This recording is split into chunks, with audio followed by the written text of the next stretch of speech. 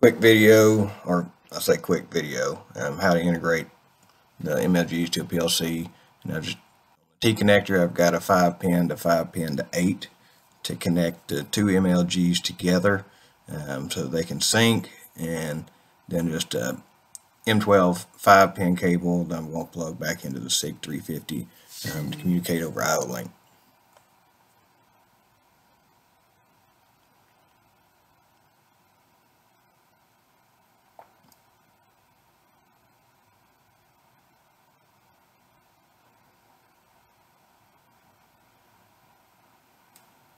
Now I'll just go and look in my PLC program because I've got some labels as to what ports I've used for different devices. That way if I want to plug something back into it, it's not being overwritten somewhere else. And I've already got port 3. Doesn't look like pin 2 or port 2 is used, so I'll go ahead and just use port 2 on the SICK 350.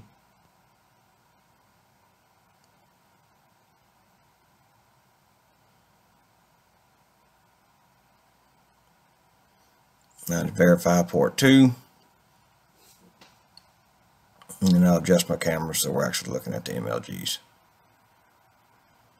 You have an Ethernet cable connected to the MLGs, that way that I can interface with SOPUS over Ethernet.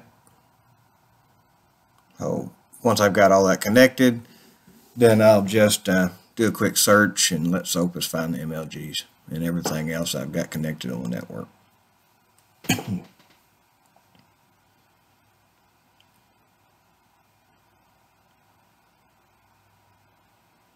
Once it comes up, I'll just drag the MLGs over to the other side. That way I can connect to them. So I had an error here. IP address was not on the same network. So I'll just let SOPUS go ahead and change it so that I can talk to the MLGs.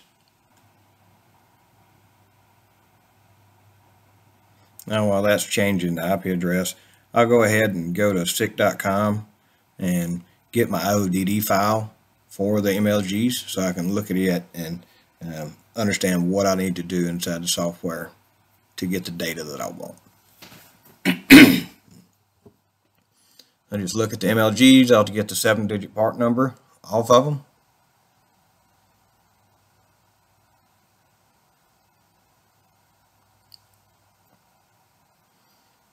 And I'll go to the ones I've selected. And now once that pulls up, I'll go down to downloads and then software, and I'll pull the IODD file. Now I've got that. I'll go to downloads and I'll extract it from zip.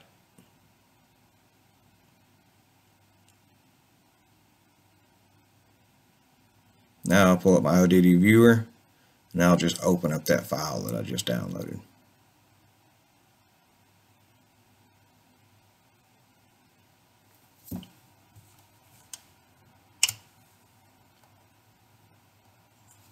Now that I've got it open, I can scroll down and look at the different types of data that I can get.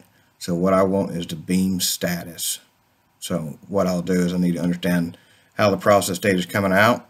So when I get into SOPUS, I can change what process data I want to see.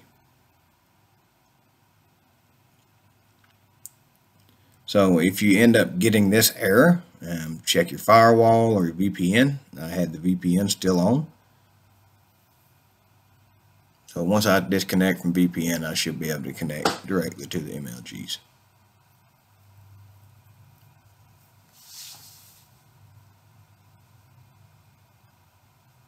Now I'll just read from the device.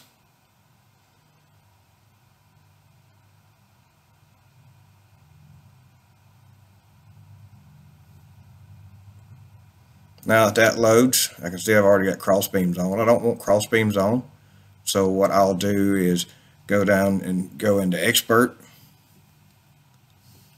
Then I'll turn the cross beams off.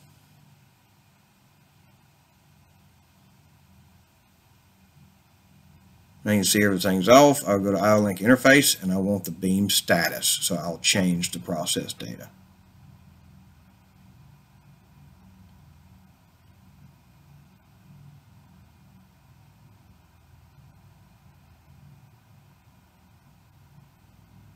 Now I can go to my PLC, go into memory and look at the D registers.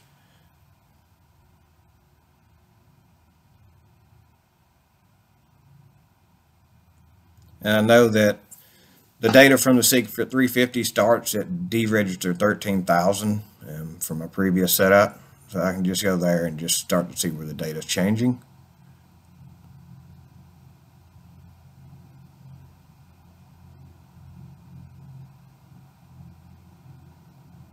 So now what I'll need to do is take it down to a bit level because I want to see each individual beam.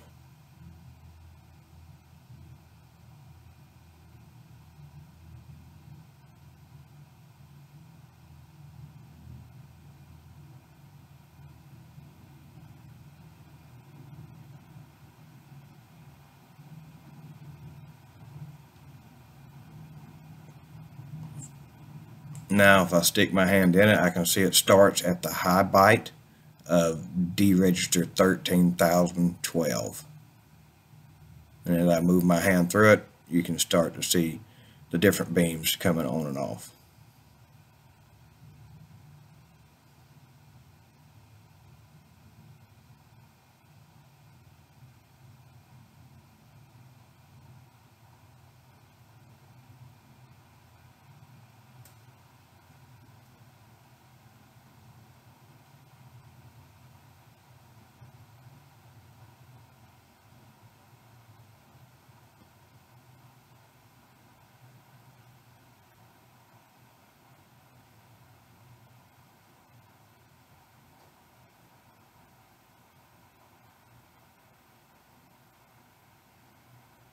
And I'll just take an ultrasonic sensor and put it in place because evidently my phone don't like standing up by itself.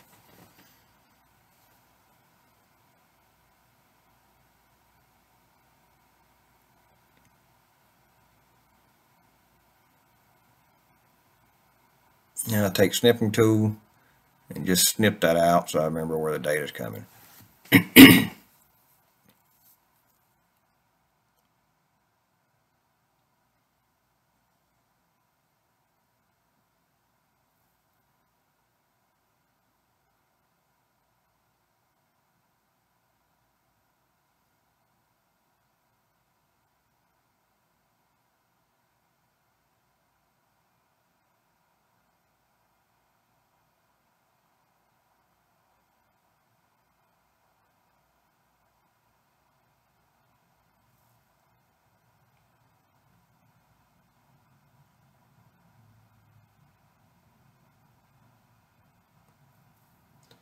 So now that I've got that, I can go in and start putting in some logic in the PLC.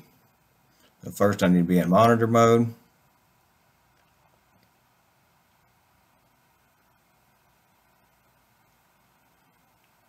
And then I'll just do an online edit.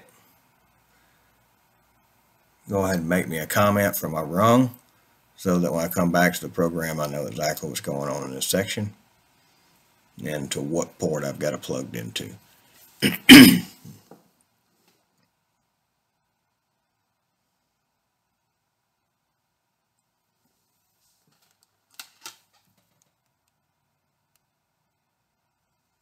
Now that's taken care of. I'll just copy these two instructions because this is my byte swap and my word swap.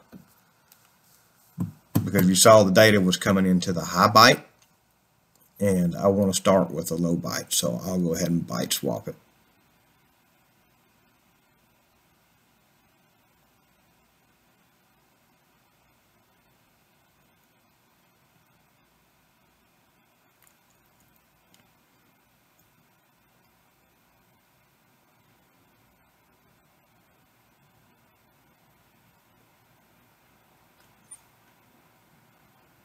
And I made an error here where I put it in the wrong register.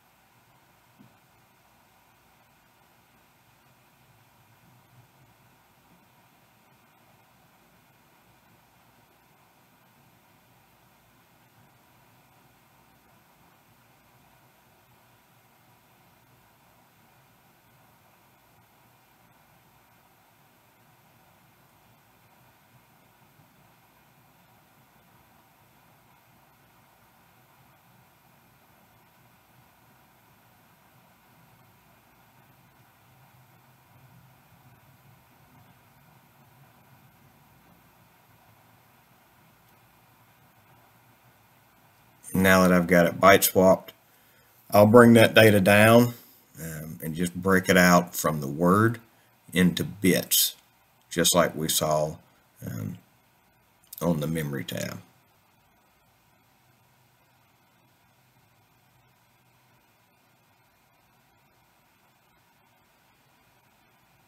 And I want to start with 0. And then I'll just turn on an output.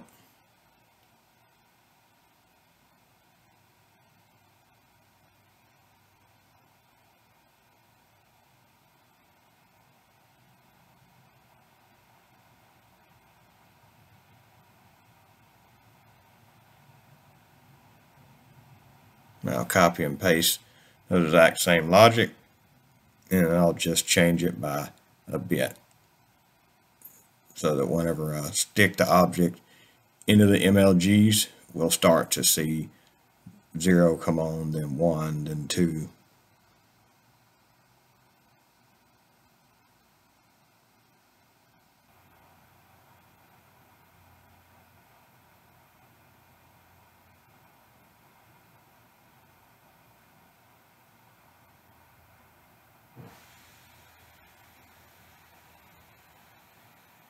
Now I can send those changes.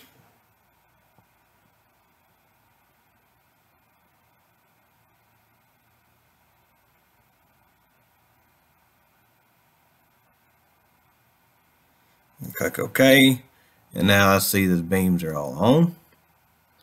So in seeing them all come on at the same time, I've understood that I've put data in the wrong location.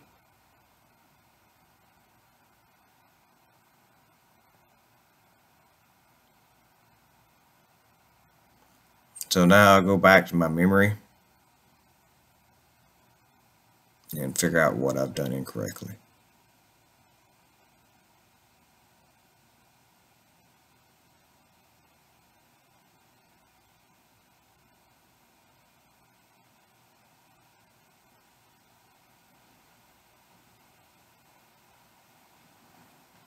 So looking at this and see what I've done wrong,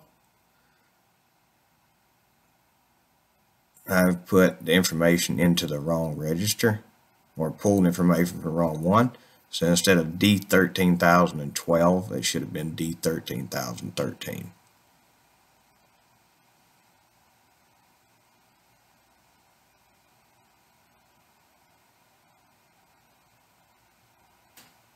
Now I'll send those changes, and now I can just verify everything's working correctly.